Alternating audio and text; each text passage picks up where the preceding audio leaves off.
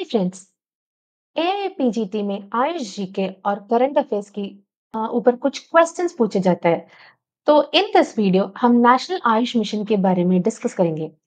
Mainly दो types का schemes है, central sectors and centrally sponsored schemes.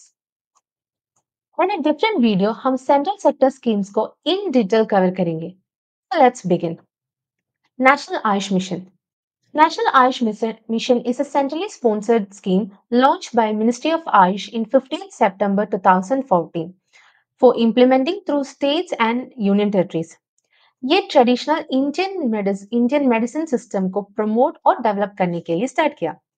इसका मेन गोल ये कि अक्रॉस कंट्री में quality Ayush health care service को एनहांस करना।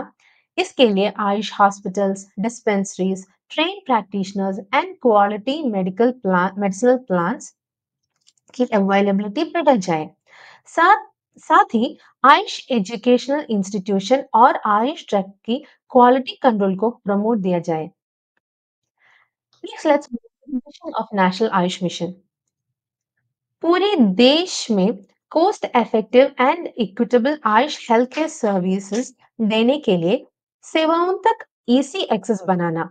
दूसरा, प्राइमरी हेल्थ केयर में प्रिवेंशन और प्रमोशन को और मजबूत करना। तीसरा, आयुष की प्रिंसिपल्स और प्रैक्टिसेस पर आधारित एक होलिस्टिक मॉडल की सर्विस देना। और last, to provide quality education, Ayush के एजुकेशनल इंस्टीट्यूट्स को इम्प्रूव करना। इसका मेनली 4 कंपोनेंट्स है: आयुष सर्विसेज, आयुष्मान आरोग्य मंदिर, flexible components and educational institutions. First, let's study about flexible components. Flexible components, it includes ऐसी activities और initiatives जो mandatory नहीं है, लेकिन स्टेट्स और यूनियन टेरिटरीज द्वारा Ayush health care services, education और रिसर्च को एनहांस करने के लिए इम्प्लीमेंट की जा सकती है, like yoga wellness centre, telemedicine, sports medicine through Ayush, Ayush awareness programmes etcetera. Next, educational institute. इसका ऑब्जेक्टिव ये है कि गवर्नमेंट और government aided Ayush UG and PG educational institutes को अपग्रेड करना। और दूसरा, उन स्टेट्स को फाइनेंशियल असिस्टेंस प्रोवाइड करना जहां गवर्नमेंट सेक्टर्स में आयुष एजुकेशन इंस्टीट्यूट्स अवेलेबल नहीं है, और नए इंस्टीट्यूट सेटअप करने के लिए। Next, Ayush service and Ayush आरोग्य मंदिर। Let's discuss more about this to. First, Ayushman आरोग्य मंदिर। Earlier it was known as Ayush Health and Wellness Center, which is a component of Ayushman Bharat. 2018 में गवर्नमेंट ऑफ इंडिया ने ये डिसाइड किया कि 1.5 lakh health and wellness centres बनाए जाएंगे, जिसमें एक्सिस्टिंग सब health centres and primary health centres के ट्रांसफॉर्म करके comprehensive primary health care provide किया जाएगा। ये डिसाइड किया गया था कि मिनिस्ट्री ऑफ आयुष टोटल सब हेल्थ सेंटर्स का 10% को आयुष्मान भारत के under health and wellness centres को रूप में ऑपरेशनलाइज करेंगे। और इसका ऑब्जेक्टिव ये है कि आयुष के प्रिंसिपल्स और प्रैक्टिसेस पर आधारित एक होलिस्टिक वेलनेस मॉडल एस्टैब्लिश करना, जो प्रिवेंटिव, प्रमोटिव, क्यूरेटिव, रिहैबिलिटेटिव और पैलिएटिव हेल्थ केयर को existing public health care system के साथ इंटीग्रेट करके फोकस करेंगे। दूसरा, आयुष सर्विस को अवेलेबल करके जरूरतमंद लोगों को इन्फॉर्म चॉइस प्रोवाइड करना। और तीसरा, कम्युनिटी में लाइफस्टाइल, योगा, मेडिसिनल प्लान्स और सेलेक्टेड कंडीशंस के लिए आयुष सिस्टम की स्ट्रेंथ के हिसाब से मेडिसिन के प्रोविंशन के बारे में अवेयरनेस फैलाना। ये सर्विसेज जो आयुष्मान आरोग्य मंदिर के अंडर अवेलेबल है, healthy lifestyle, food, yoga and medicinal plans के थ्रू सेल्फ केयर के प्रिवेंटिव और प्रोमोटिव मेजर्स। और दूसरा, 12 सर्विसेज डिलीवरी फ्रेमवर्क के अंडर कॉमन एलिमेंट्स का मैनेजमेंट। तो वो डिटेल में हम बात करेगा। One is care in pregnancy and child birth, दूसरा neonatal and infant health care services, तीसरा चाइल्डहुड और adolescent health care services, four care for common ophthalmic and ENT problems, five elderly and palliative healthcare services, five management of common communicable diseases and general OP patient care for acute simple illness and minor ailments, screening, prevention, control, and management of non communicable diseases and chronic communicable diseases like TB and leprosy, screening and basic management of mental health ailments, basic oral health care, then family planning contraceptive services and other reproductive healthcare services, then emergency medical services, and at last management of common communicable diseases through national health programs. So these are the 12 service delivery framework for common elements. Next, let's discuss about Ayush services. First one is primary health centers, community health centers and district health centers पर Ayush facilities का co-location. Then supply of essential drugs. मतलब government hospitals, dispensaries और government or aided teaching institutional Ayush hospitals को essential drugs की supply. Next is upgradation of existing Ayush hospitals. इधर existing government Ayush hospitals और dispensaries का upgradation करना, मतलब आयुष डिस्पेंसरीज के लिए बिल्डिंग का निर्माण वैसा etcetera. Next is setting up of 10, 30, 50 bedded integrated Ayush hospitals. Next is Ayush craft. ये स्कीम का एम है हर ब्लॉक के एक विलेज में आयुष बेस्ड लाइफस्टाइल और हेल्थ केयर एक्सेस को प्रमोट करना, जिसमें बिहेवियरल चेंज, कम्युनिकेशन, विलेज के हेल्थ वर्कर्स को ट्रेन करना और आयुष हेल्थ सर्विसेज प्रोवाइड करना शामिल है. And next is Ayush public health programmes. So mainly 8 types of programs are there. One is Supreja, next is Vayumitra, third Ayurveda, four Karunya, 5 Ayush Mobile Medical Unit, 6 MMDP of lymphatic filariasis, 7 NPCDCS, and 8 National Program for Prevention and Management of Osteoarthritis and Musculoskeletal Diseases. So first is Supreja. Supreja, this scheme was first launched in Chhattisgarh in October 2023. इसका focus Ayush maternal और neonatal intervention पर है, यानी कि इसका M child health को improve करना है. This scheme mainly focuses on pregnant ladies, lactating mothers और इन्फेंट्स को, तो वो बेटर फिजिकल और मेंटल वेलबींग अचीव करने के लिए.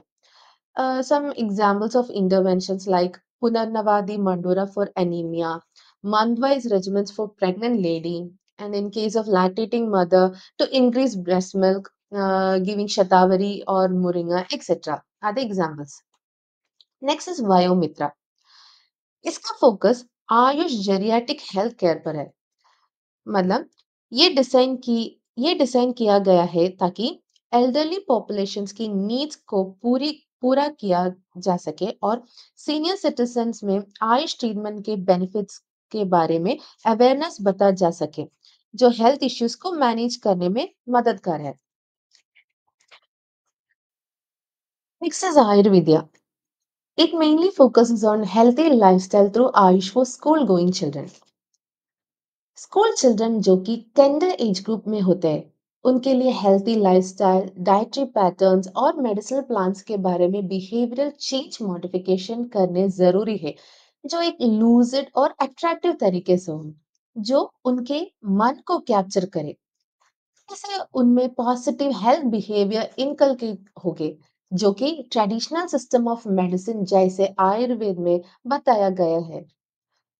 आगे चल के स्कूल जाने वालों बच्चों को मेडिसिनल प्लांट्स और कॉमन होम रेमेडीज की इम्पोर्टेंस के बारे में भी एजुकेट करना जरूरी है ताकि वो आयुर्वेद सिस्टम की स्ट्रेंथ को समझ सके और and can adopt them in their lifestyle for obtaining good health.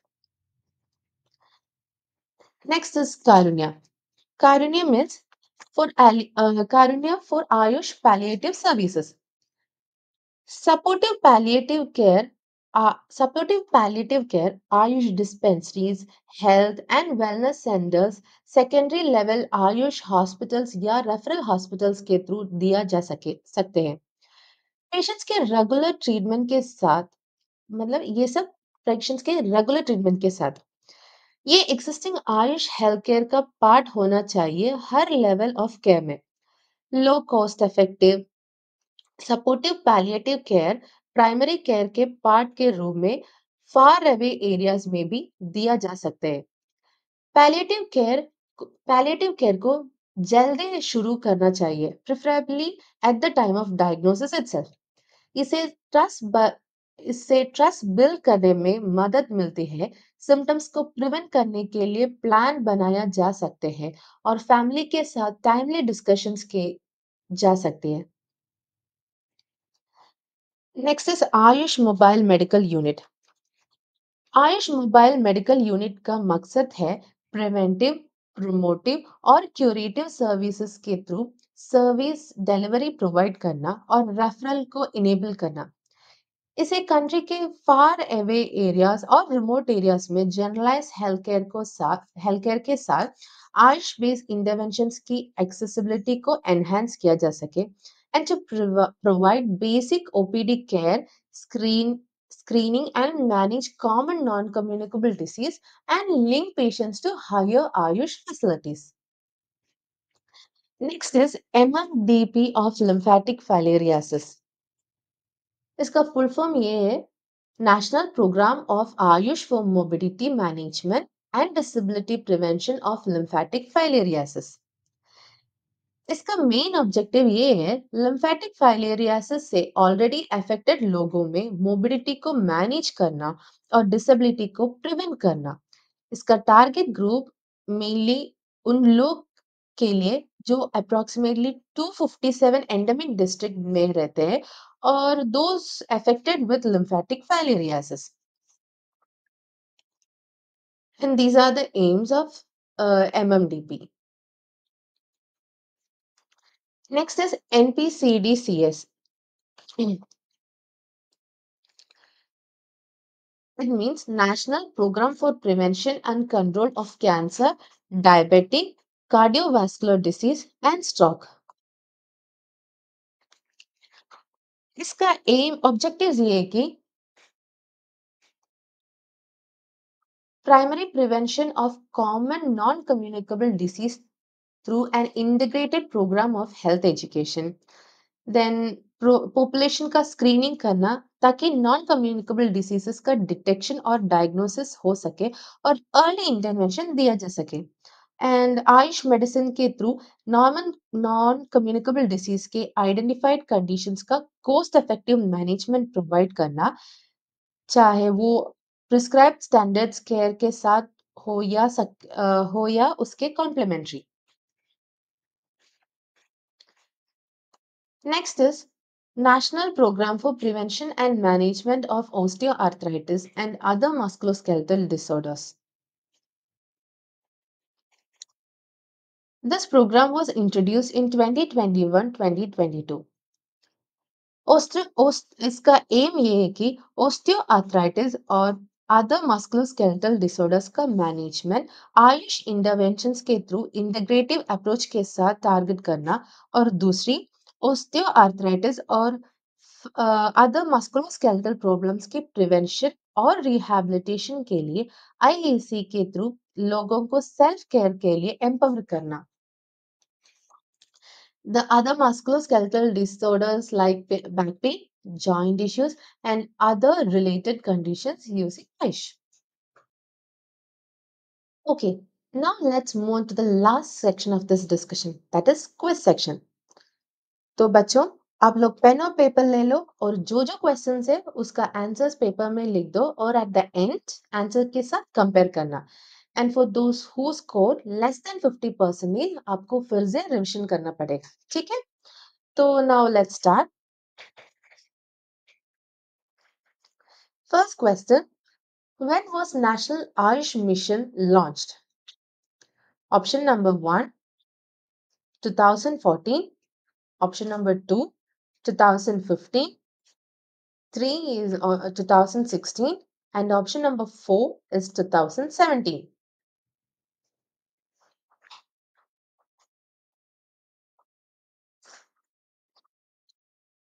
Now, next question.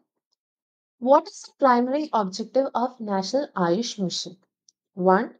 To strengthen the healthcare system by integrating traditional medicine with modern healthcare. 2. To provide free medicines to all citizens. 3. Promotion of yoga and naturopathy. 4. To promote the use of herbal medicine in India.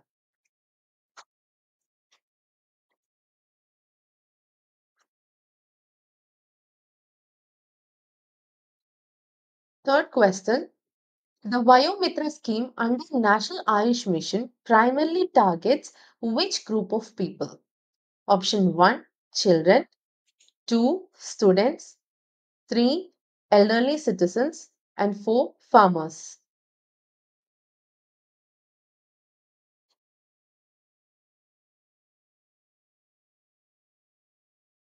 Next, which of the following is one of the key components of National Ayush Mission? 1. Promoting the use of genetic engineering. 2. Importing Western medicine for Ayush integration. 3. Focusing on the development of modern pharmacology only. And 4. Establishing new institution for the teaching of Ayush.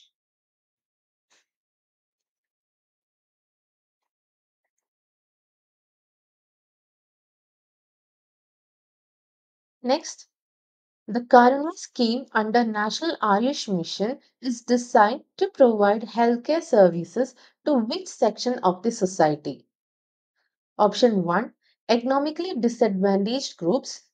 Option 2, wealthy citizens. Option 3, people living in urban areas. And option 4, corporate employees.